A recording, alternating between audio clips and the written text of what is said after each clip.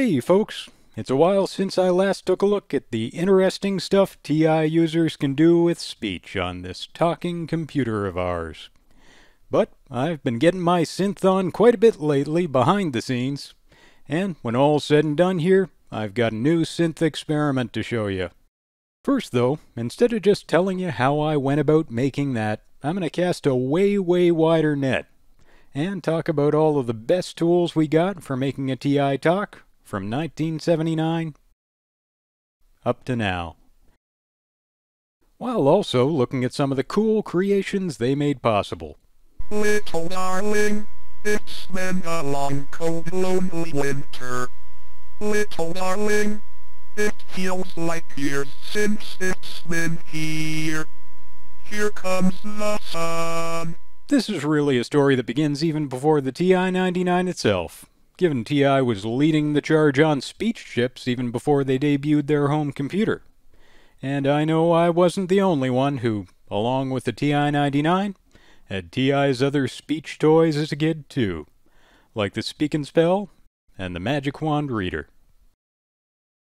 So I guess it was inevitable that when I grew up I'd want to seize the power of TI speech for myself, and make my TI-99 talk any bizarre way it could. Whee! Given the success TI was having with speech tech, making speech a selling point for the TI home computer just made sense, with TI's first promo materials for the 99.4 putting speech front and center as a highlight of the system. And just emphasizing how big a focus there was on speech, the first software TI sold home users to expand the TI-99's programming possibilities wasn't Extended Basic or Editor Assembler. It was Speech Editor, a dedicated cart adding speech to TI Basic. None of the first-gen TI software released before Speech Editor actually supported speech. So, at the outset, without Speech Editor, your $150 solid-state speech synthesizer was basically just a shiny little box whose purpose was to look kinda snazzy sitting next to a TI-99. And even with Speech Editor, we were still a ways off from what we'd learn was possible in the long run with TI speech tech. We would be warm below the storm in our little hideaway beneath the waves, resting our head on the seabed in an octopus's garden near a cave. Still, Speech Editor meant you could start to mess around with the sounds of TI speech. So as the first option we got on the TI-99 in this area, I figure it does make sense to look at it first here today. If you start up your TI-99 with Speech Editor plugged in, you'll have two options available. And one is like you'd expect, a TI Basic with a couple new tools for making your programs talk back. But the other one is the Speech Editor itself, where you can edit speech or just play around with it. Speech Editor lets you use the synthesizer's built-in vocabulary. I am a computer. But only the built-in vocabulary, which means this is a place to mess around finding out how to use those words as well as you can, which could mean combining words to make new ones. 1 inch apart. And it'll also mean using separators to time speech more naturally. Almost. Try again. Then, when you've got some speech you're happy with, you can take it back to TI Basic where more options are on offer. Though, the simplest one is just taking that string and feeding it to call say.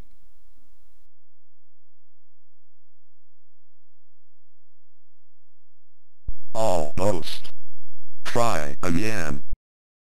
And while that's the obvious use for call say, the other thing call say can do is arguably a lot more interesting.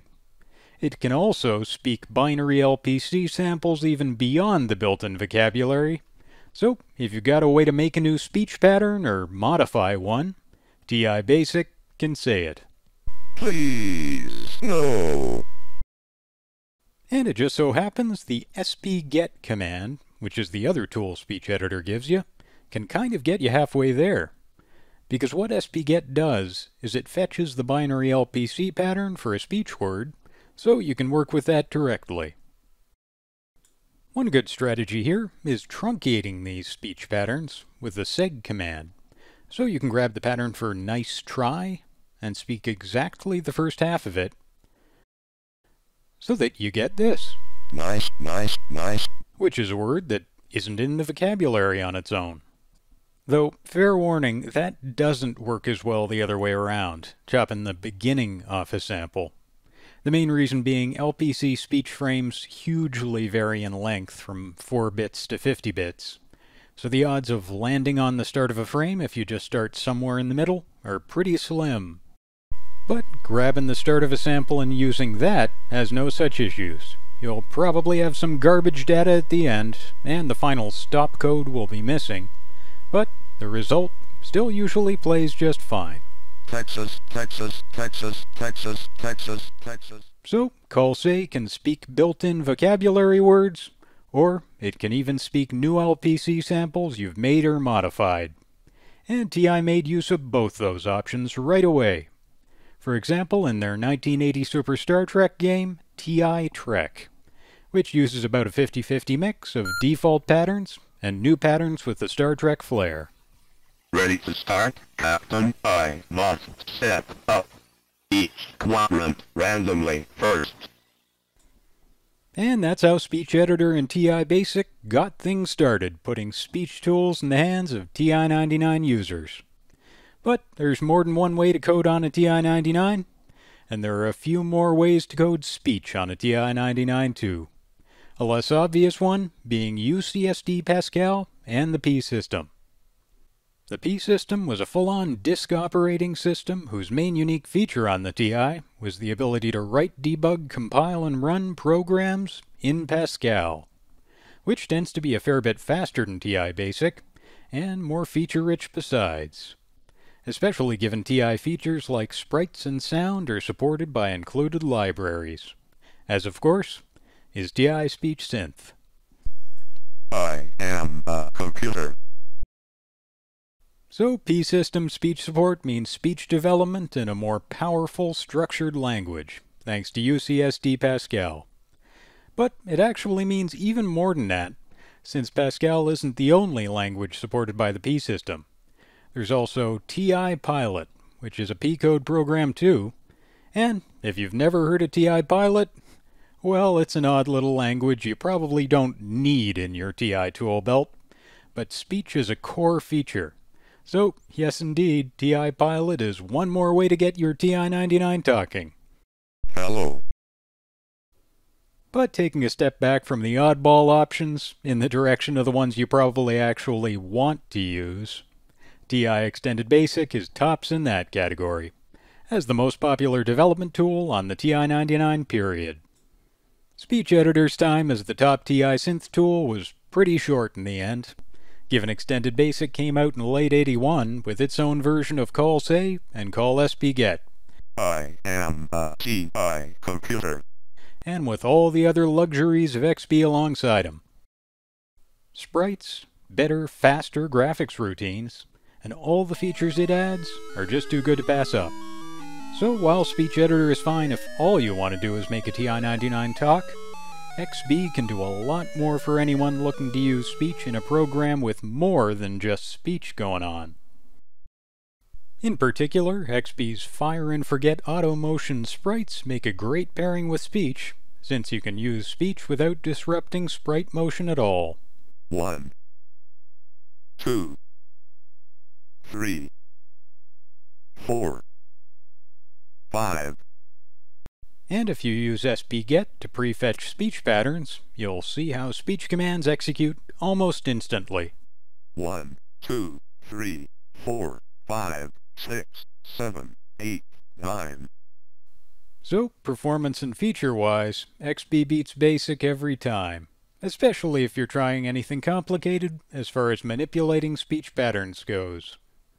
And the Extended Basic Manual even devotes a section to giving you a taste of how you can build new speech patterns in XB, by providing an example program of a solution for adding suffixes to words.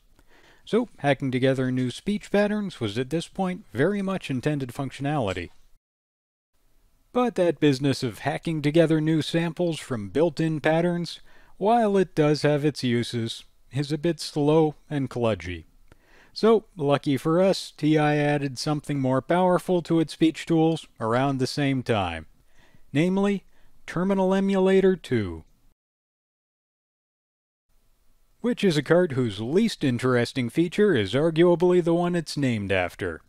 Because nice and necessary as terminal programs are, the system already had one of those, whereas it very much didn't have speech tools like the ones in TE2, which really transformed what TI-99 Synth could do.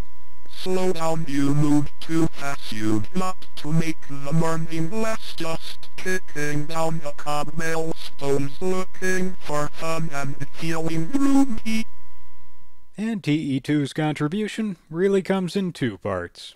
The first is adding text-to-speech to TI Basic, so you can now feed Basic any words at all. Meaning, for example, it was now possible to play TI's TI Trek as a cassette Basic game, without needing to read speech patterns from disk. The Klingons say you will die. So at this point, you've got a text-to-speech engine that gets pronunciations right most of the time. But even when it doesn't get them quite right, Red alert, Klingons in quadrant. You can pretty much always respell a word to get the pronunciation you want. The best thing about Terminal Emulator II for me, though, is the way it lets you control pitch, which is a feature Trio Plus Software took advantage of with their TI Sings disc. Trio Plus Software presents TI Sings, and which I've had lots of fun with myself, like in the Terminal Emulator 2 version of Portal's Still Alive, I called Still TI. I'm not even angry. I'm being so sincere right now. Even though you left me for a PC, and sold me on eBay, and shipped every piece to God knows where, and they sold it hurt because I was so happy for you. The only caveat here is that, like Speech Editor, TE2 adds those features to TI Console Basic, not XB. So, unless you like programming in TI Console Basic as much as I do, that'll probably be a downside. Though, lucky for you if that's the case, it is a solvable one. And that's all thanks to TI's text-to-speech disk. The text-to-speech package got almost no distribution at the time, so it's always been a rarity, but happily I've gotten my hands on one, and naturally anyone can download it today. So a link is in the description as always if you need it. With the text-to-speech disk, you've got Terminal Emulator 2 style text-to-speech in Extended Basic. And you've also got the other half of the TE2 speech equation, Allophone Speech, which is the library of 125 English speech sounds you can combine any way you please to create words. For my purposes, I ended up ditching text-to-speech per se pretty quickly, and just writing speech using allophones themselves instead, which, being byte values in the 1 to 125 range, after all, are mostly characters you can just type right in. Pixel pen. So speech written as a string of those allophones has been how most of my own speech projects took shape, and how things eventually went right off the rails with the likes of my speech synthesizer Duet, where two TI-99 sing Scarborough Fair in harmony. Are you going to Scarborough Fair? Parsley, sage, rosemary, and thyme. Remember me to one who lives there. She once was a true love of mine. And while I'd talked about how the speed of XB is an advantage here, another huge one is XB support for assembly subroutines, which lets XB use not just the text-to-speech routines, but any other routines you can find space for in memory. So in my case, when I took another go at my Still TI demo, I used not just the speech disk, but T80XB's 80-column routines too. Solid-state software. Developed by Texas Instruments. With sprite-based graphics, sound and synth, in an aluminum case. I just find it pretty hard to turn down extra columns, given the opportunity. So T40XB and T80XB, with their 40 and 80 column modes, have a habit of worming their way into my projects. And likewise, T40XB was in the mix for my TI Composer program, my own shot at making a native graphical interface for building TI speech songs. Why do we even come here? I guess we'll never know. It's like a kind of torture to have to watch the show.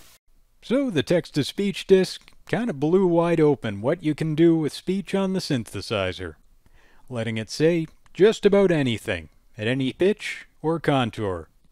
And pitch and contour can be given directly to the speak routine as numeric arguments. So anytime you use speech, picking a pitch is as simple as writing a number.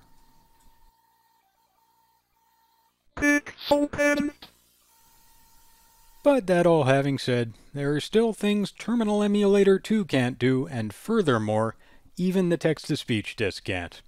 One of those being, it can't give you control over the speed of speech.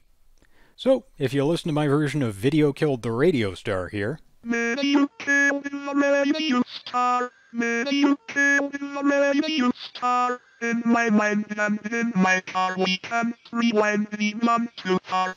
you'll hear how some syllables are simply longer than others, Pictures came and broke your heart. when I'd rather they were all exactly the same length. The only solution to that problem is digging even deeper into the binary samples themselves and their internal data. And there are actually tools that'll do that, too, if you feel like going neck deep in LPC. And I should know, since I made one myself a few years back. You can see here in my editor, each speech frame in a sample has its own pitch and energy.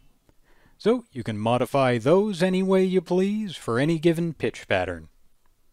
Which is how, for example, I generated this sample. Yay! If you'd like to get into binary editing of LPC speech on the TI-99 itself, incidentally, SpeedCoder is going to be the tool you want. And you can find that linked in the description. So the upside with binary editing is total freedom, where you can set energy and pitch freely for every single frame, and change the intonation of a word or phrase, however you like. Like taking this sample, That is incorrect. and tweaking the pitch a bit, so we get something a bit different. That is incorrect. But all the simplicity of text-to-speech, where you just type in a word and see if it says it correctly, goes away. And creating entirely new samples by hand is quite tough. But that's why, in the present day, and for most everyday purposes, we have more complete and user-friendly conversion tools. And Blue Wizard was the first contemporary tool to manage good, usable TI LPC conversion when it came out in 2017. Before Blue Wizard, there had been a couple very old legacy tools, but Blue Wizard brought TI LPC tech to modern computers, and it works beautifully. It lets you take speech samples in WAV format, convert them to TI LPC, and preview them immediately, which was a massive ease-of-use revolution. Warp Factor 1. Warp Factor 1. I used it in my own update to TI's 1980 Super Star Trek clone, TI Trek. Yellow alert.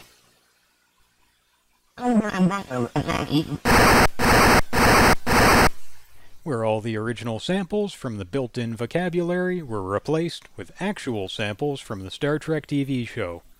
Pages locked on and register. Now unfortunately, Blue Wizard was built for Mac and Mac alone, so if you need a tool for Linux or Windows, you might want to check out Python Wizard instead, which is a command line port running like you'd expect via Python. But with all those options on offer, what are we still missing? Well, one thing I'd really like to see in the future at TI Synth is some further work on speech routines for the Milton Bradley MBX. Since the MBX was home to some of the best synth on the TI-99. Oh, yeah! A man can dream. And after all, a lot of TI-99 dreams have come true over the past decade. So maybe the MBX will be the next nut we crack. Could well be. Anyway, hope you enjoyed this look at the options we have for making speech happen and making speech interesting on the TI-99. Our tool set is better than ever today. Now, as promised, I'm going to close by showing you my new synth experiment, combining two of my favorite things, TI Tech and the Rocky Horror Picture Show. But what I really mean by that is,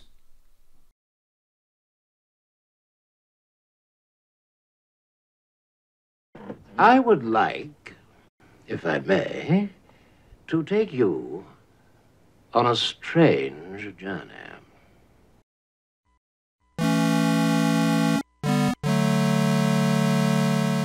Micro-certain cried, the one pus died in the masses treatment room, and Alpiner was there fighting a grizzly bear.